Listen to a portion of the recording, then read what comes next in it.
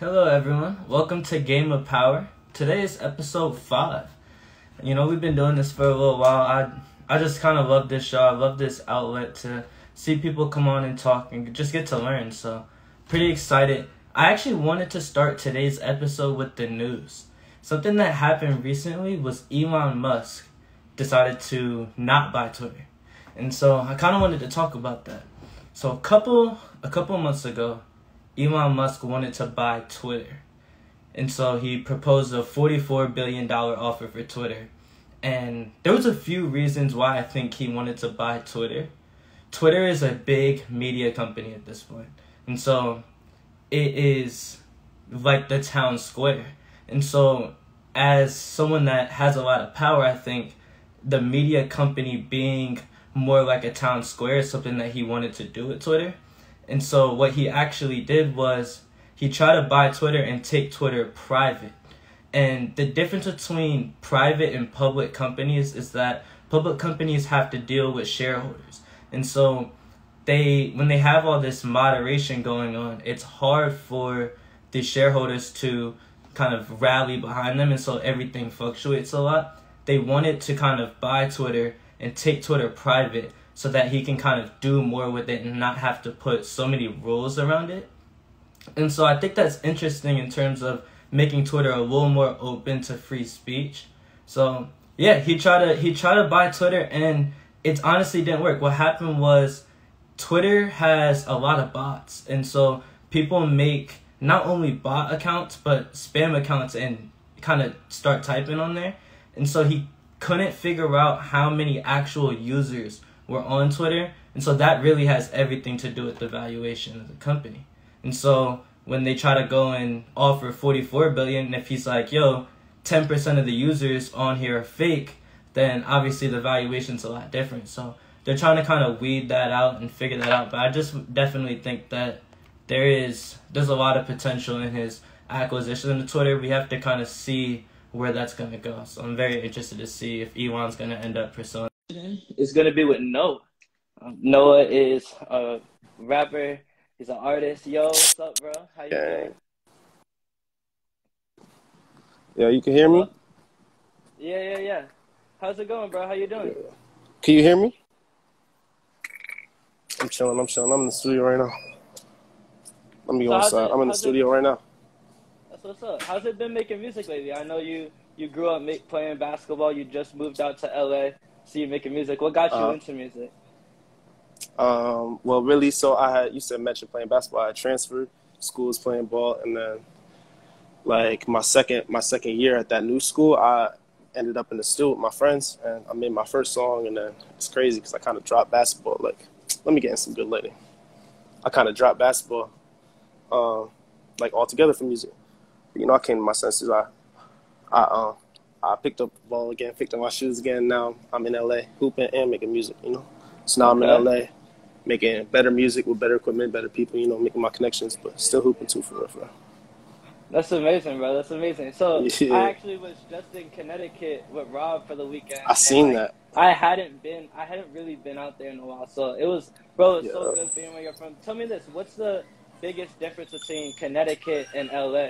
Like, how has that affected music and basketball for you? Everybody out here really focused. Like, everybody out here, if they do have a 9-to-5, they got something else on the side that they do even more. They do double. You know what I'm saying? Like, at home, everybody kind of just grinding to get by. But out here, it's kind of like, it is some privilege. It feels like some privilege. I'm in college and shit, like, whatever. But people got that time to really focus on what they want to do. And it's all ambitious. It's all about, it's all about goals. It's all about goals out here, for real. I definitely feel that. I feel like that's like kind of the DMV in New York for me. Like, when I'm out in New York, I'm like, man, there's a lot of people. There's a lot of different things I'm getting motivated by. Yeah. Do you mind stepping out real quick? Just make sure the audio is Yeah. Is that better? Or yeah. That's better. All right. So tell me this. What are you working on now? What's been going on lately? So right now, that's actually why I wanted to talk to you, because I'm trying to get my own label off the ground. Not a big thing and not for multiple artists, but literally just for me, to be able to gather investments and I do have a couple questions about that because I want to hopefully like the main goal of that, the main selling point for right now is for the investors to end up being able to get a tax write-off on the investments or something like that in the company, if that's possible. Because, I already have investors, but it's not like official through an LLC or organization. So I wanted to see if I can make it more efficient economically by making it more.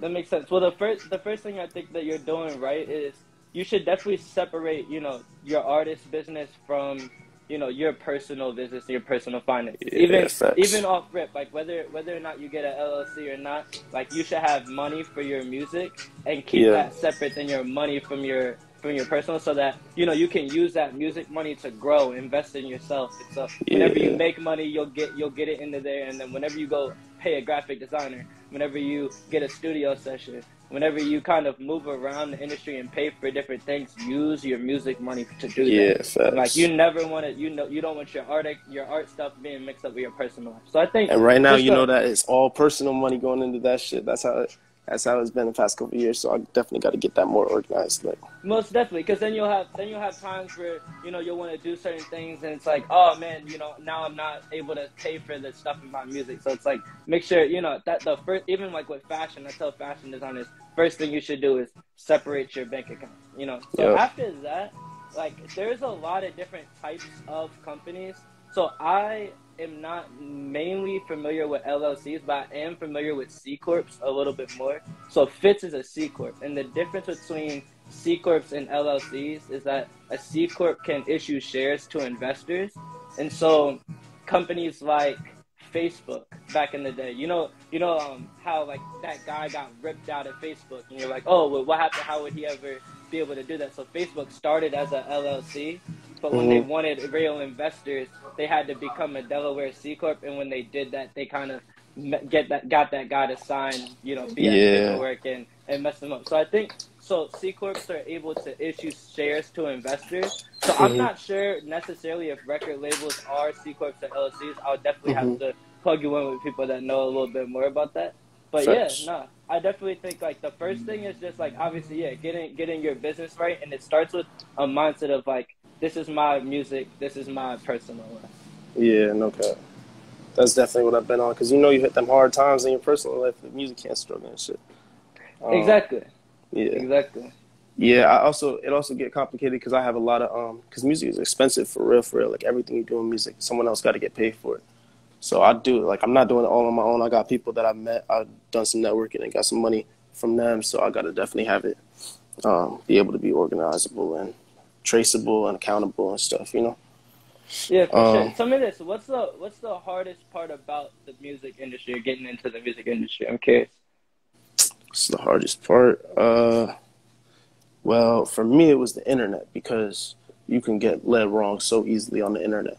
Like for 2 years, I didn't really know what I was doing, and you just meeting people that you're not meeting face to face, and you like, especially if you're recording in your own home and you're doing everything on the internet, because you can have a whole music career only on the internet. It's hard to find people you trust. It's hard to find real information, because there's so much information out there. You're gonna hear three people saying 3 different things about the same topic, about like answering the same question 3 different ways. For me, it was definitely the internet. So like in-person connections and doing shit in studios, and developing real friends that like, it's about the music first. It's not about nothing else but the music. Like having a concrete, tangible thing that we're working on. That's been the most important thing for me, because otherwise you can get led wrong real easily. That makes a lot of sense. Yeah. I was talking to this kid in fashion the other day, and I was like, so like, what do you need help with navigate? He's like, honestly, there's too many resources. So it's hard to kind of figure out and decipher what I actually should do, because you can get to all the information at your hands, but how can I filter this down into a navigational place where I can understand? Exactly. Especially when all them resources for music is like, here, let me promote your shit. Just give me $30. Just give me $25. But all of a sudden you got bots on your account. You got them fake Twitter accounts on you. You know what I'm saying? All of a sudden you're hurting yourself in the long run. Like that's only part of it. You know what I'm saying? Everybody asking for money, because everything is money in the music industry. And then like most of them people, if you meet them on the internet, you don't even know if, you know what I'm saying? Like everything on the internet can be fabricated. So I don't know. Yeah, I'd be like, hey, Boogie, I'm not an internet person. I definitely feel you. I definitely feel you. But I definitely appreciate you for hopping on the show. Is there anything else you Facts. wanted to tap into or talk about? Anything you wanted to promo? Um, nah, I'm good for real. Tap in with Max. Tap in with Fitz. Visions by Rob came out today. Go get those. That was actually, bro. Let me tell you some shit. That was the first Vision by Rob's thing I caught for myself for real. For real. Oh, for Today, real. this morning, I woke up, bought that shit. Yeah, that How $40. was You know. that? How was it? Like, how is it seeing him as a designer? Like, what do you think about Mrs. Bob Ross? The glasses themselves, iconic, duh. But Robinson himself is the real icon. You know, I've been seeing this growing for the past like 6 years or so, and this is what his fourth drop almost. Like, Huh? this shit real, bro. This shit just what we do at this point. It's kind of regular, but it's also like he meeting the standard of excellence. There is a standard of excellence, but he meeting it every time, so we're not even worried. Most definitely, bro. You know what I like? Like Rob's first drop is like Mm-hmm. even the reason why I feel like I'm back in the business and like doing entrepreneurship. There's something about your friends around you that like Doing that when shit. they're pushing up and they're like leveling themselves up. You're like, man, I gotta go. I gotta go up and level up, and Niggas like want I to gotta join go. in on that And like shit. it's so fire when you and like all your friends can all level up together, like learn from Yup, each other, push each other, yup. grow with each other, because like that's really all the you know what I mean? It's like, It's oh, real he family pushes me to shit. do this, I push my friends to do this, like, and we just keep going. And like that's something that I love everything you're doing. I love everything Javi's doing. I feel like we all just kind of push each other, bro. Facts. Conversations like this and shit. Everything. Most definitely, most Everything. definitely. Tell me this last question: what is You something good? that you want to tap into? What is something that you want to learn about? Like in music, we always in fashion right now. We've been talking about using your left hand. And like right now, Uh-huh. we have strengths on our right. Like, and if we turn to that left side, we can get to the basket, and it opens up a whole new world of opportunities. For me, that's been Uh-huh. programming. What do you think is like your left hand? What's something that you want to get into or learn more about? I'm definitely about to get into this financial company shit. Cause if I could, like, I've been in this long enough to know where I need to put my money. But if I could, like, really get the money, cause like, I bet you know this, like, it's easier to get money when you're organized and when you have something to like show for it. So if I could really get a plan together, a cohesive plan together for my next couple drops, and then have a structure where I could build off those, and track the growth. That's definitely what I'm trying to. That's what I'm working on right now. Because the music That's always fine. coming. I'm always writing that shit. So, Most definitely, most definitely.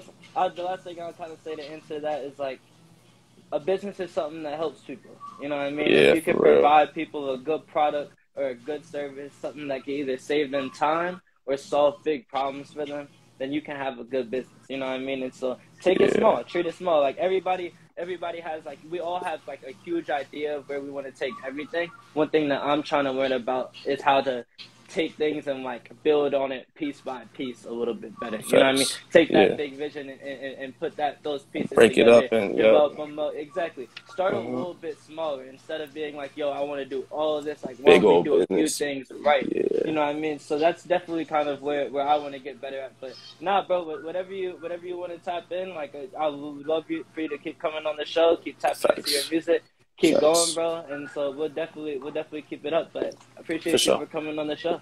Thank you for having me, bro. Already, man. All Talk to you right, soon. Woody. Yup. Okay. We are gonna have on Shivy soon. Hi, mom. All right, so wait, I was talking about Elon Musk and Twitter, and I actually never got to finish that. So now that we edit and record, like I can cut this up and be fine. Okay, so Elon Musk is now saying that he doesn't want to buy Twitter, and so he doesn't want to buy Twitter because there is a lot of bots or a lot of spam accounts on there. And so when you would say, okay, we can value Twitter at 44 billion, if 5, 10, 15% of their entire user base that they're claiming is bots or spam accounts, then they're not going to be able to justify that valuation. And so it's going to be really interesting to see where Twitter goes from here. I think the reason why Elon Musk would be a good person to buy Twitter is because Elon Musk is a product person. And so when they ask like, what would your role be in Twitter as CEO? He was like, I'm going to drive the product like I do for the rest of my companies. To kind of talk about that, like what a a CEO that's a builder does is drive product. And so like one thing that should be done. One thing that I didn't know is like his job at Twitter is going to be to drive the next version or next iteration of Twitter.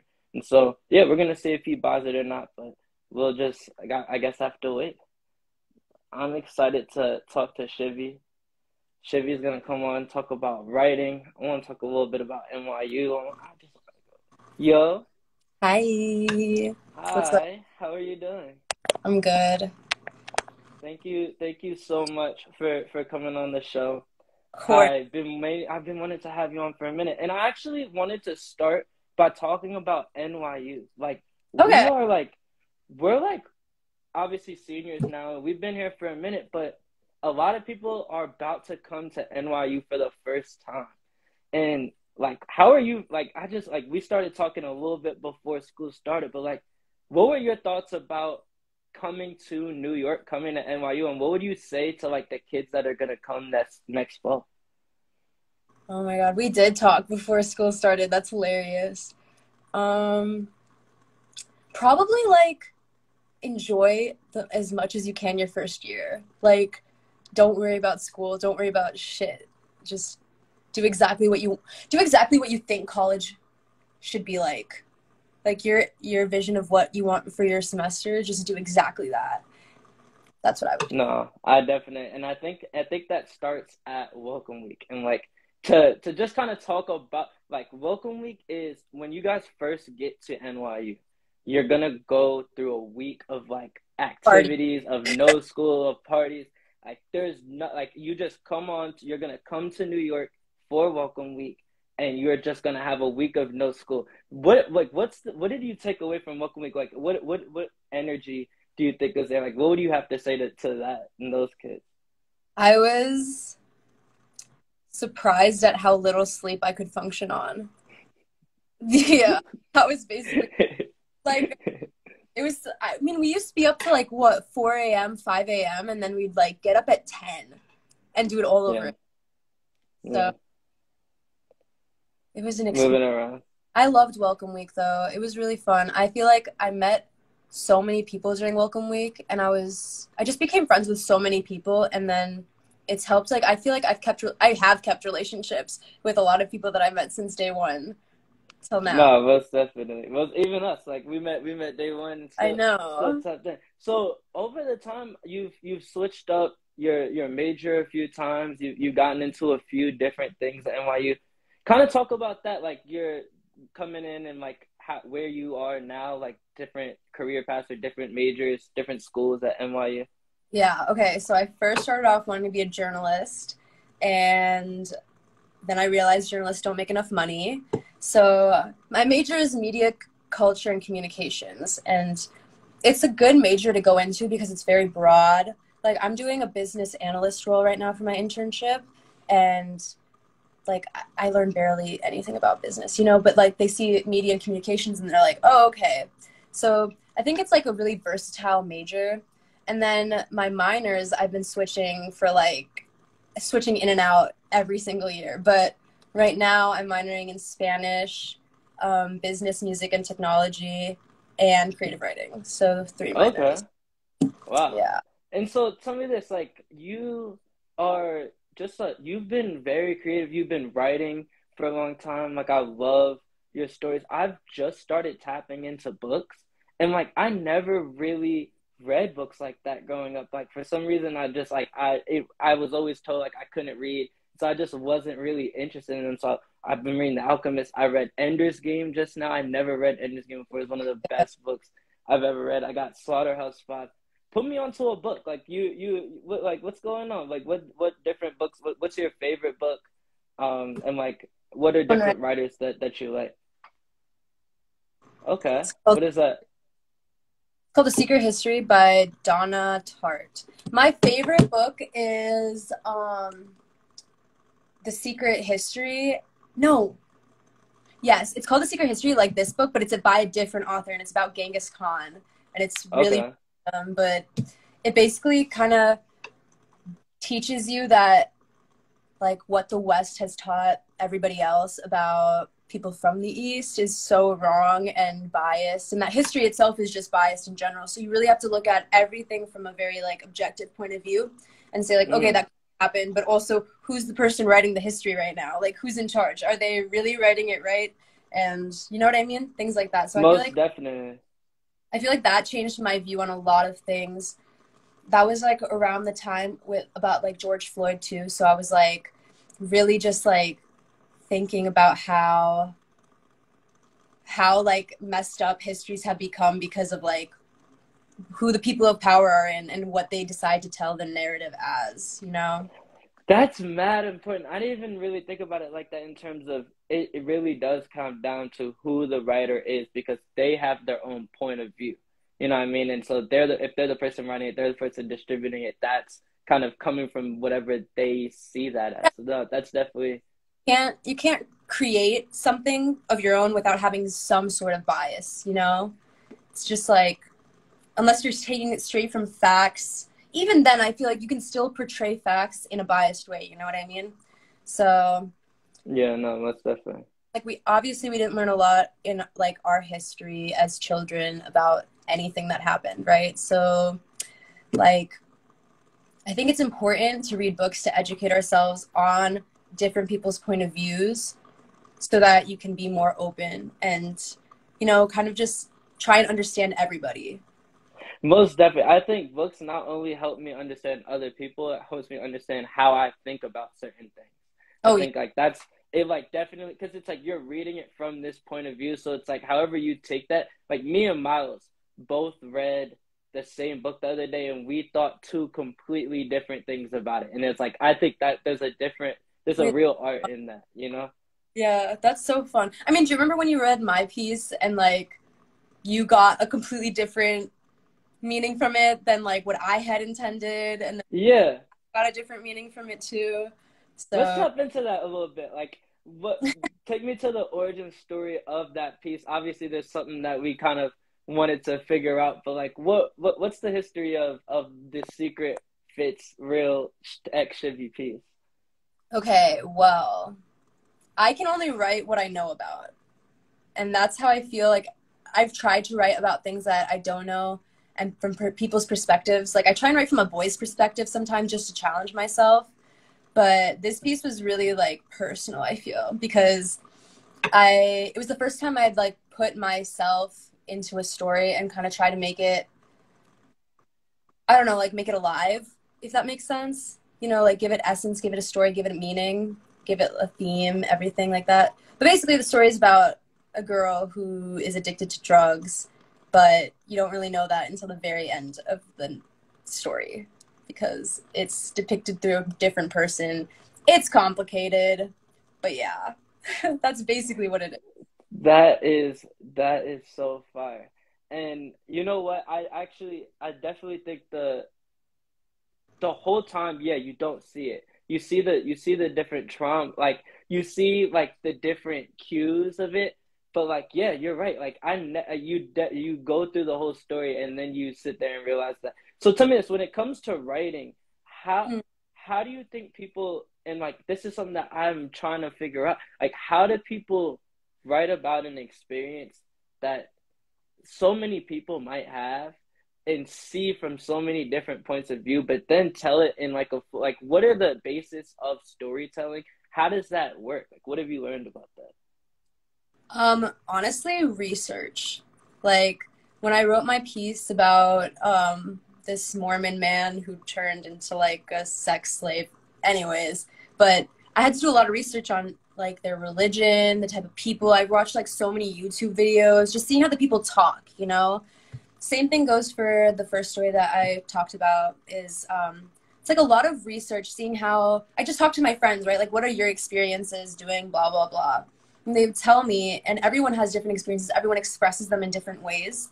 So it's important to ask around. Like, this is another thing that's important from journalism. Journalism, you're telling someone else's story, right? You're not yourself into you're just helping them and like raising them up into the media. But it's the same thing for stories too. Like you can tap into your own experiences for sure, but you definitely need to be able to understand other people and their views on the subject before you can start writing about something like that. You have to know what you're writing about. Like, you have to know exactly what your book is going to do, what do you want your story to do. That's the question you have to ask at the beginning. Like, what do I want this paper to accomplish? What do I want this to accomplish? And then from there, you can move on, like, oh, I want to tell a story about sexual assault, right?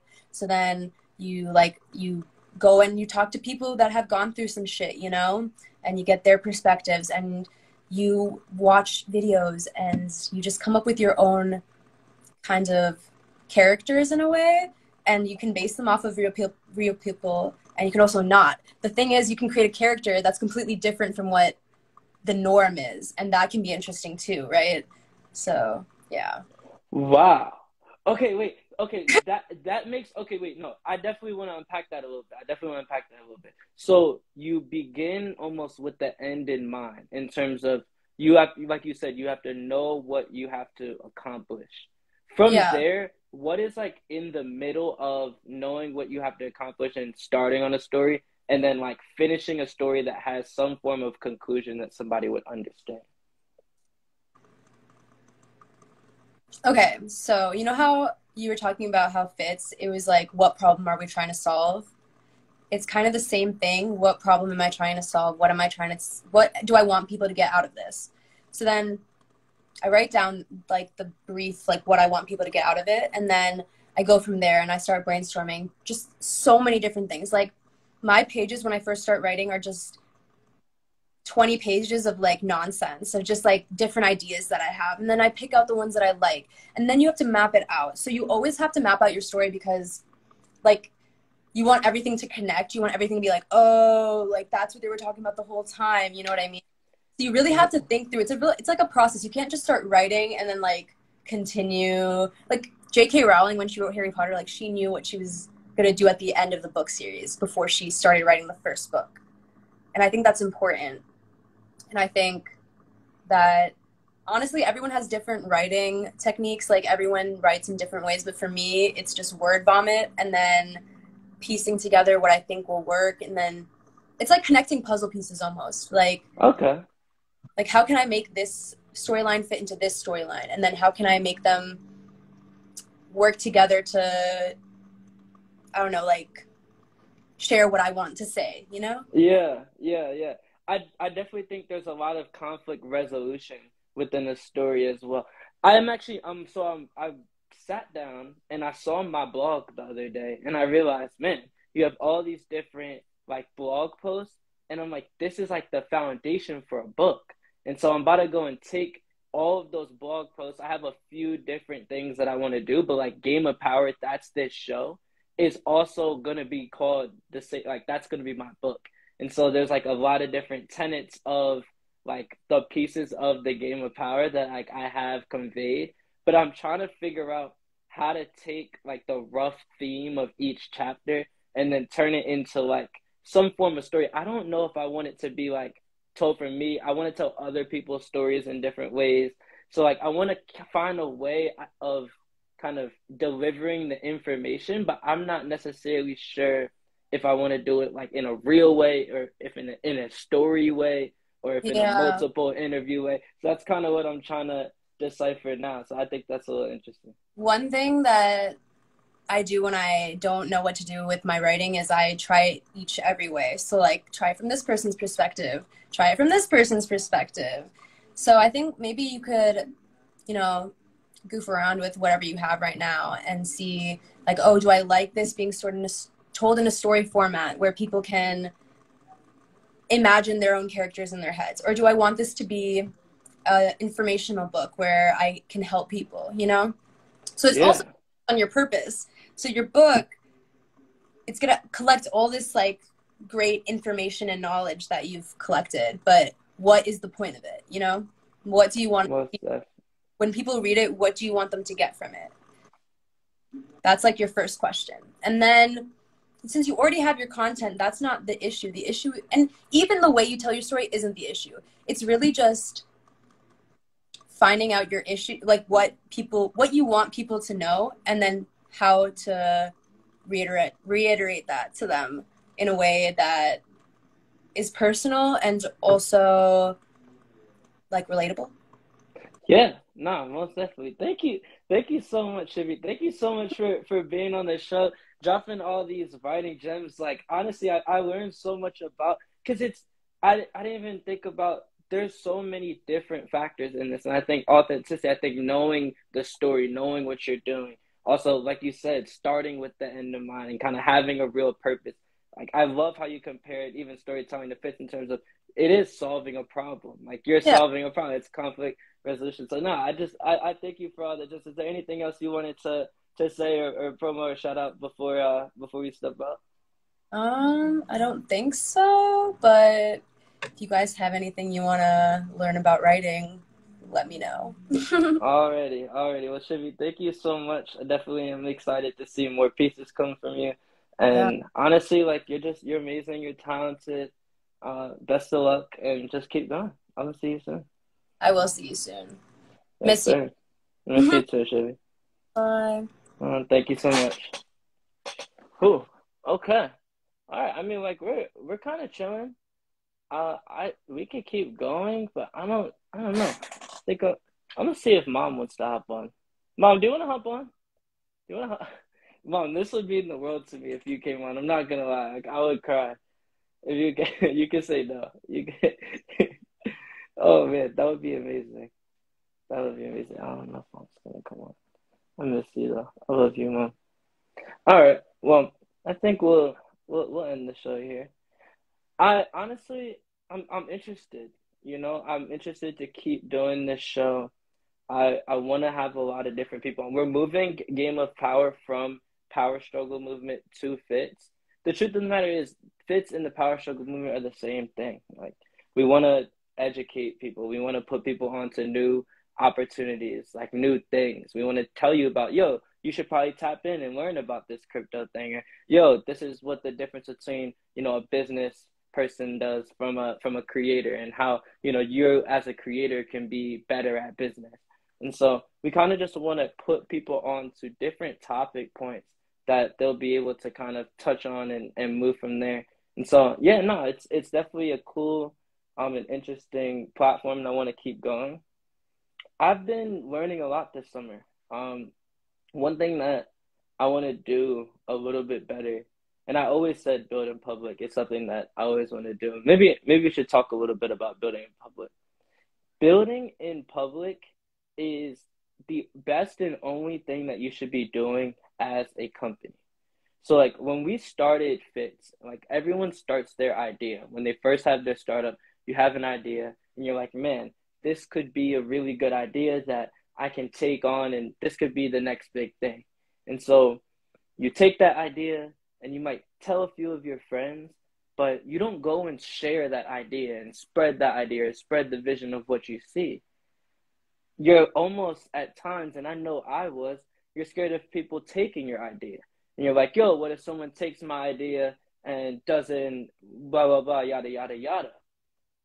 But the thing is, when it comes down to it, you're going to have to execute your idea. An idea is just an idea. And so there's going to be competition anyway. If someone wants to change the entire trajectory of their life to take your idea, then you're just going to have to beat them at that. And so I think in saying to people that don't know or don't want to build in public because they're scared of their ideas being taken, like show the process. And so from there, it's like when you have a company and you have an idea, right? And you're just starting out, you say you want to build this app, right? And so you have this big idea, you want to build this app, and you have all these different bells and whistles that you want to put in this app, but you don't know how to code.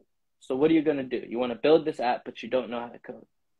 And so a lot of times, the first thing that you got to do is you got to build something that people want to use. And the only way of building something that people want to use is by testing that.